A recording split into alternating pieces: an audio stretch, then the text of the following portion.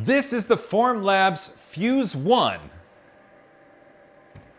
And the cake is ready to come out of the oven.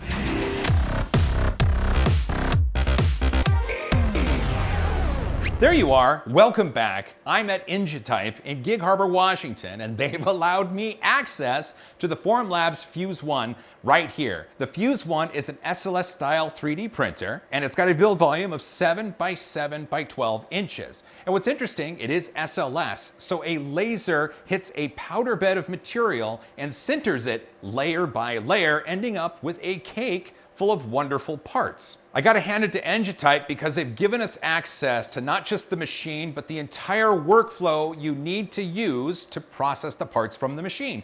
First, we're gonna stage, then we're gonna print, then we're gonna sift, and then we're gonna blast. The first part of the equation is staging. And when you think about staging a print, let's just think about consumer FFF. You have parts on a plate, and if you have support, you need to orient parts the correct way. So maybe there's the least amount of support, or the support's in the proper areas, or it's the most efficient layout because it's gonna take the least amount of time to print, but with the greatest chance of success.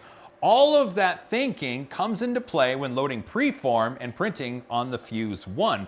You have parts that are nested within a build volume, and the software is gonna help you figure out where to put the parts and how far apart to space the parts, and the orientation of the parts to give you the greatest chance of success and also have the shortest amount of print time. Now, for printing, you have this file in preform, and what you want to do is send it to the Fuse 1, and you can bring it over via USB, sure.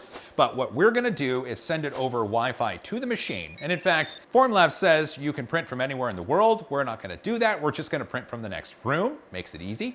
And once the file is here, then all we got to do is hit print.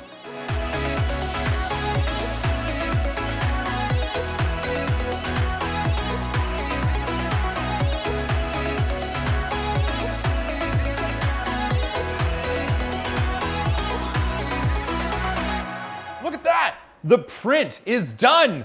The cake is ready to come out of the oven, essentially. Have a look though at this screen because you see some letters and some numbers. What preform does is center in that information automatically on top of the cake so you know what's buried beneath. Essentially, the joke that we hear is you become an archaeologist. That belongs in a museum!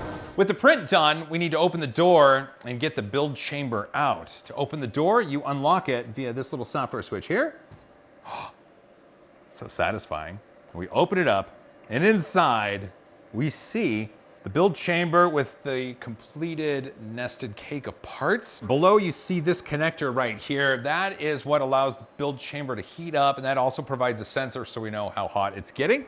One little click right here, we can remove it and tuck it away safely for the trip. Also, there's this bracket holding it in. If I squeeze that, open it up, now it's time to take it out. And I'm a little worried because I'm holding a build chamber full of powder and I don't want to trip. I'm putting the build chamber into the sift. Here we go, kind of up a little bit. Perfect. This goes down. This part comes over, plugs in. Awesome. So now at this point, it's gonna get a little messy. So what I need to do is get some gloves on and a respirator. Here we go. That's the cake rising out of the build chamber. The idea is to slowly and carefully move the cake over to the sift plate. It's very important to get as much unused material over the sift plate because it can all be reused. Now it's an archaeological dig. Welcome to Jurassic Park. Finding the parts within the clumps of material is honestly quite fun. You can rub the clumps over the sift plate to get the printed parts, but as you do this, you start to see shapes emerge in the clumps, and that's when you know you've found your printed models. Hey, look at that! Look at that! Having an assortment of picks and brushes within the fume hood is essential, and it makes removing the excess material much easier. Once you're done, it's important to run the vacuum within the fume hood work area to clean up as much of the loose material as you can. A clean workspace is a happy workspace. Now it's time to use a sandblasting chamber. Honestly, it's my very first time, and this was incredibly exciting.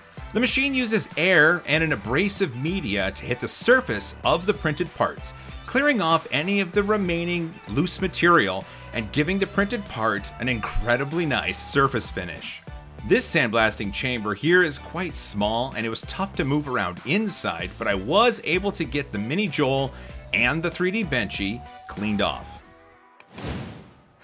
Just like that, these are done. Remember, we staged these, we printed these, we sifted these, and we just blasted these with silica, and they look so cool. There's just something about SLS printed nylon that looks and feels incredible. It doesn't feel like something made, it feels like something manufactured, and it was a lot of fun. This wouldn't be possible without the good people at EngiType, and a big thanks to them. I'm at their Gig Harbor location, but they've got other locations up and down the West Coast. What's really cool, EngiType focuses on service and sales of not just the consumer side, but the professional and industrial side as well. And I encourage you to go to EngiType.com and send them a question or a comment or something. They're really cool people, and I really hope you get the chance to meet them one day. Well, our parts are done. We got to get going. Thanks for watching. If you made it this far, you're awesome. I hope you learned a lot. Hug each other more. And as always, high five.